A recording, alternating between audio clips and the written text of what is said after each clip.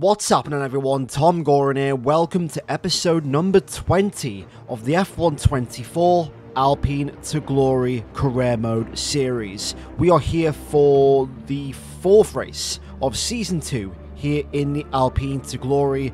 It is, what race is it? The Chinese Grand Prix here in Shanghai. We are coming off a very shocking DNF because of our engine failure in the previous race. A race that we were pretty much dominating. We had the pace to win. We got pole position and we failed to do that.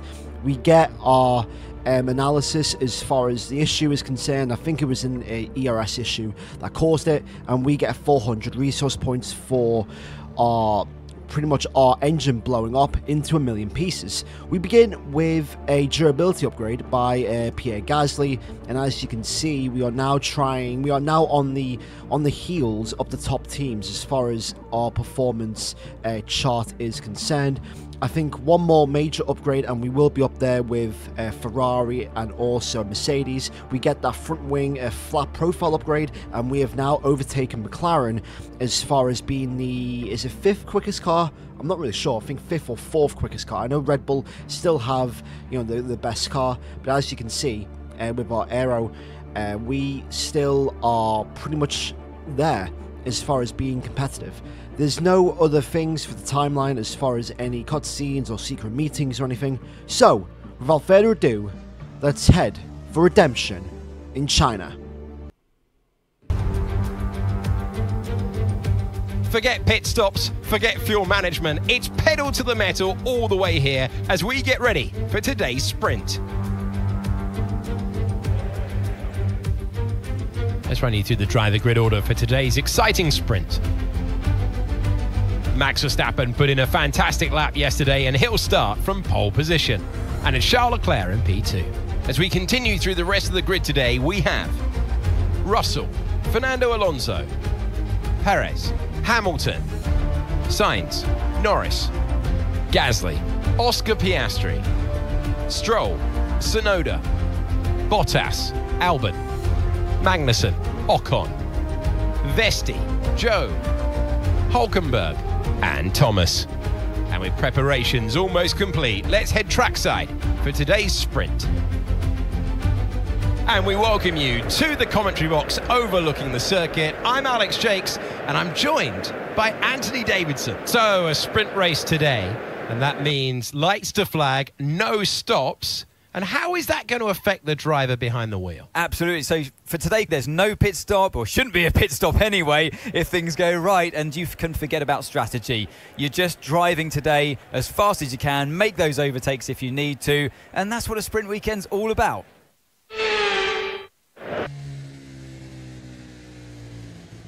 Starting off this video with the sprint race here in China, and I didn't do qualifying. I pretty much just skipped qualifying because sprint weekends on F124 take way too long, and I think it's more entertaining if I start from the back and show you some of the best moments of a 10-lap sprint race before we head into qualifying. It pretty much gives us a good chance as far as to see what the car is feeling like, what the track's also feeling like. Of course, as well, we get a good sense as far as how the car is with the fuel. But anyway, here we go, getting ready for 10 laps here in the sprint race in Shanghai. Lights out, and away we go. Hulkenberg gets a tremendous start. He's already in 16th place as we go in towards turn 1. Want to just take a little bit conservative, however, going around the outside, we go on the blue tarmac there, as we go around the outside in towards 2, 4, 6 cars, and we're already in P15. We're trying to go on the inside of Kevin Magnussen in the Haas, but Magnussen gets better traction, and we've already made around about 5 positions already in the space of 4 corners. Magnussen makes a late move there in towards turn number 5 or turn 6. I still don't know the corners of the Shanghai circuit, and now we're going to try and out-traction Valtteri Bottas in the Sauber, and we are now into P13. I can't lie, Kick Sauber, they've had a very awful season in real life, haven't they? I don't think they've scored a single point, and especially with their move to Audi in the real life season, next season, it's not looking good for the Sauber-based team. Lap 2 out of 10, we're going to dive bomb our teammate Pierre Gasly in towards the hairpin. We just about make the corner there, and we are now in towards the top 10 here in the sprint. It's only the top 8 though That's score points. So we try. We must get a top 8 finish if we want to close the gap on Max Verstappen, who is currently leading by, I'd say, 2 seconds on Charles Leclerc. Entering the hairpin now, as you can see, yellow flags, a Ferrari has spawned. There's a massive traffic jam. Charles Leclerc's been hit by, I think, that's George Russell. A red flag here in Shanghai, and I wanted to see a replay. However, I can't see a replay. The game didn't give me an option for a replay. However, Charles Leclerc did lose the back end coming out of the corner, and we get our first red flag on F1 24. The first red flag of the Alpine to glory, and the first red flag on this game. Believe it or not, we've not had a red flag at all, which is insane to believe. So, red flag means that we have went from 10th to now 2nd in the space of a corner. And, you know, I don't even know how many laps there are left now with this... with the remains of the sprint race. I'm trying to go back onto the soft tyres just to end this race, but I don't think the game is allowing me, so I'm going to have to try and just hold out on the medium tyres. Anyway, 4 laps to go, 5 red lights once again for the restart here in the sprint race in Shanghai. Lights out and away we go. Verstappen gets a tremendous start, and we've already lost at least a second to Verstappen as we go. Lose position to Charles Leclerc in towards turn 1, and as you can see, Leclerc tries to hold around the outside, and we retain P2 here in Shanghai with 4 laps still to go. That red flag really caught me off guard. I didn't realise that that would cause a bit of a red flag. I thought that might have had maybe a lap or two's worth safety car, but we got a red flag. And now on the final lap of the race, we're closing on Verstappen. He goes defensive, slightly defensive, in towards the final corner, in towards the hairpin. We're going to try and not lock up, in towards the final corner. If that was real life, Verstappen would have forced us wide, and he would have gotten a 10-second penalty, just like in real life. Around the final corner, we force him a little bit wide, and we're going to come home to win the sprint race here in Shanghai. Our first sprint race win of the season in very unexpected circumstances. We go from last to first, but that was simply because of the red flag. 8 points to our name. Now let's head to qualifying. Well, here we go again. Welcome back to Shanghai. Welcome back to qualifying in China. And this is a technical, tricky track. Whoever takes pole is going to deserve it. So here we go, qualifying for the Chinese Grand Prix, and it's heavy rain. Heavy rain in Shanghai, shades of 2009. Fortunately for us, the race will be dry. However, it's not really, I don't really get the chance to drive in the rain that much on F1 24. It seems like every single race I'm a part of, it's either overcast or just, you know, dry weather, pretty much. But as you can see, we go on top with a 44.9, which puts us pretty much P1 for now.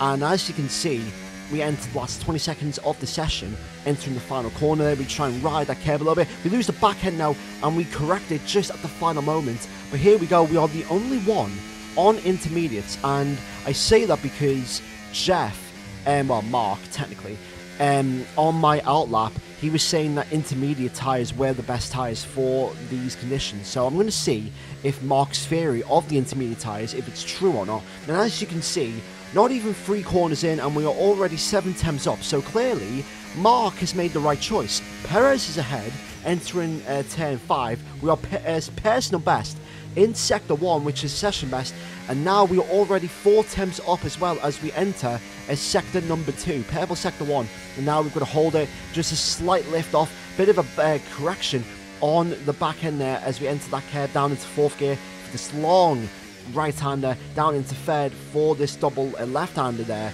and then you want to shift into 4th gear around about now, and then pretty much 5th gear, stay to the right-hand side when you enter this chicane.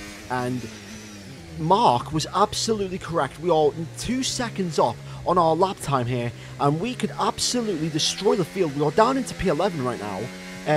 Piastri and Leclerc are ahead of us, but as we enter and exit the snail section, we are now nearly 2.5 seconds up on our lap time. So Mark was correct when he said that the intermediate tyres were the best for these conditions. We are losing slight time on the main straight, but now as we've got to enter the hairpin there, second gear, early shift into third gear, and then fourth for traction, and now it's just one last corner to try and nail, and surely it's got to be pole position. As long as no one else is on intermediate conditions, 42.2, that is pole position for the Chinese Grand Prix by a country mile. And I am honestly surprised how no one pretty much qualified on the Inters. As you can see, 1.6 seconds ahead of George Russell, 1.8 of Lewis Hamilton, Gasly in P5, Verstappen P4. So clearly, Mark was right. With the intermediate tyres, we've got pole position, so now let's convert it into a race win. The Chinese Grand Prix then is upon us once again. A race that saw Michael Schumacher claim his final Formula One victory in 2006, as well as Red Bull's first with Sebastian Vettel in 2009. There's no doubt plenty more drama to come here in Shanghai. Shanghai International Circuit then is a 16-corner high-speed thrill ride. The long and ever-tightening right-hander at turns 1 and 2 tests the driver's patience, and the flat open to the elements location tests their skill in a crosswind. 2 DRS zones will assist passing, and they're available into turn 1 and down the kilometre-long back straight into turn 14. It's time to see how our drivers are stacking up after yesterday's exciting qualifying session. Thomas lines up on pole position, and it's Lewis Hamilton alongside. Considering the rest of the grid, we have Verstappen, Gasly, Perez, Sainz, Fernando Alonso, Norris, Stroll, Leclerc, Oscar Piastri, Russell, Bottas, Ocon, Tsunoda, Magnussen, Hülkenberg, Albon, Vesti, and Zhou Guanyu. Now, it's almost time for lights out, so let's go down to the track. Welcome to the commentary box. I'm Alex Jakes, delighted to say that we're joined today by Anthony Davidson. Well, it's all about forgetting last time because that was a bit of a shocker. How do they change the story today? You've got to put it behind you. Whatever happened last time, I was always told as a driver, park it, forget about it. Obviously, feel the pain when it happens, but then you can't dwell on it and carry that through to the next race. So put it behind you and just crack on with this race coming your way now. So here we go, getting ready for the race here for the Chinese Grand Prix at Shanghai. The strategy is, of course, a one-stop, mediums to hards. We're going to lower down the wing values to around about 34-24, just to try and get some more rotation into the car, especially in Sector 2. Probably just increase the rear anti-roll bar and slightly increase also the front suspension, slightly increase the tyre pressures, but everyone is on mediums with the McLarens also on hard tyres. We know what we need to do, so let's do this.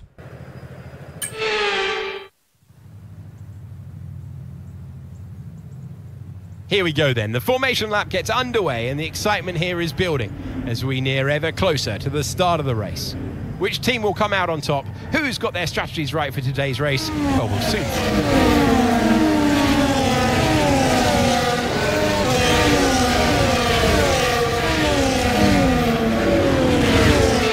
As the cars make their way back to the starting grid to form up and get ready for lights out, let's hope the race ahead today is a thrilling one that will go down as a memorable Grand Prix in the history books. Hopefully indeed, as we get ready for the start of the Chinese Grand Prix for 5 red lights. Lights out and away we go in China. It's a good start from us, but it's a greater start by Lewis Hamilton, who takes the lead of the race here in turn 1. Hamilton takes the lead. Gasly trying to go down the inside. As we have the momentum, we're going to try and hold it around the outside in towards turn 2.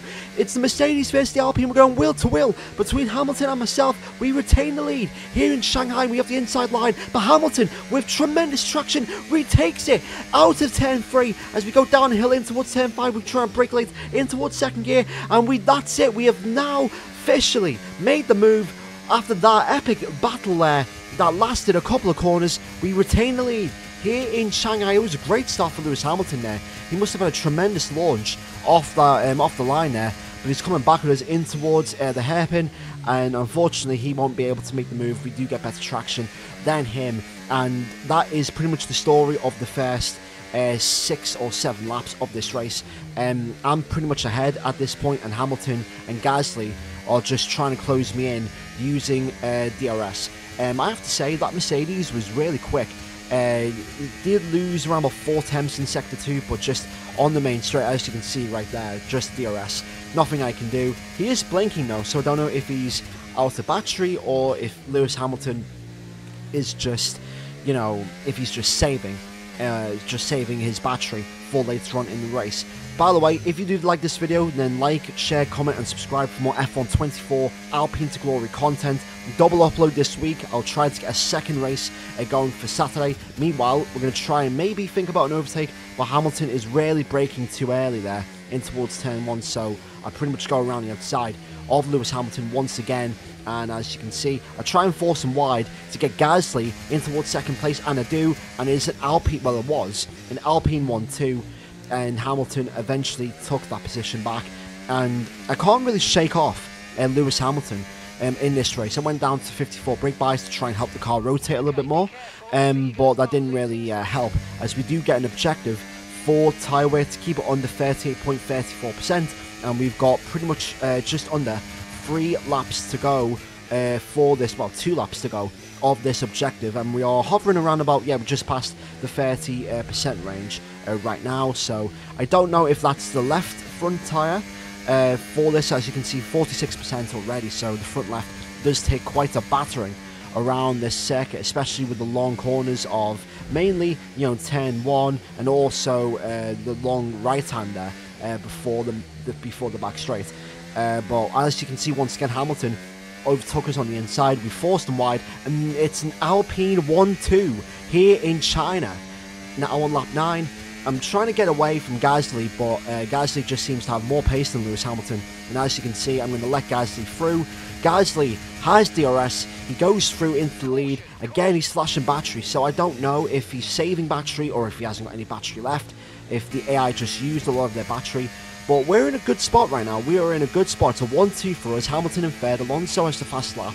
And it's pretty much going to be a 5-horse race for the race win. No, it's not. No, it's not once again. Are you fucking serious? A second mechanical failure. I think it was the turbocharger. Was it the turbocharger? I'm not really sure, but I think the turbocharger has exploded. We are out of the Chinese Grand Prix after being in second. Second, are you kidding me?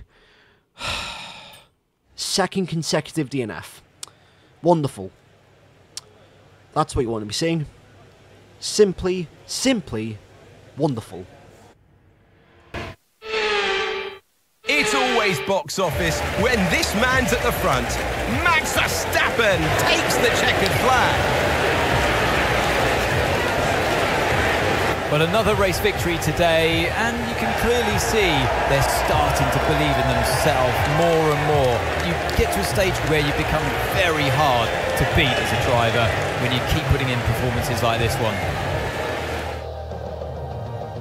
The drivers are en route to the podium as we speak. What a fantastic win for the Red Bull team. They've performed exceptionally today, keeping us firmly on the edge of our seats throughout the entirety of the race. Congratulations to everyone at the team. Well done to Verstappen on a very undeserved win. Gasly's not even in the top 3. That's quite shocking, considering that he was leading the race. Alonso is in second, and Hamilton is in third. So we've lost more points. We've lost more points to Max Verstappen. I don't know if there's a bug with this game once again with the engine failures. If there is, I might have to turn them off, because 2 back-to-back engine failures. I mean, I know it's Alpine and I know that our engine is absolutely horrific. But yeah, we should have scored way more points today. Gasly finished in P6. So yeah, P6. Wow, that's very disappointing from my teammate. He was leading the race. And yeah, he was 14 seconds away from Verstappen. That's insane. But yeah, a disappointing result. We are 53 points behind Verstappen in the Drivers' Championship, and we have now dropped to 4th in the Constructors as well. But that is that for episode number 20 of the Alpine to Glory. A second DNF as well, not really that good. honestly. But yeah, as you can see, we don't really progress. We drop down to 81 focus, and our recognition goes absolutely nowhere. But we're going to end this video with a secret meeting, and I'll show you guys who the secret meeting is, and this could decide where we end up for Season 3. But thank you for watching. Make sure to leave like, share, comment and subscribe for more F1 24 Alpine to Glory career mode content, and I'll see you all in the next ATG video. In a bit.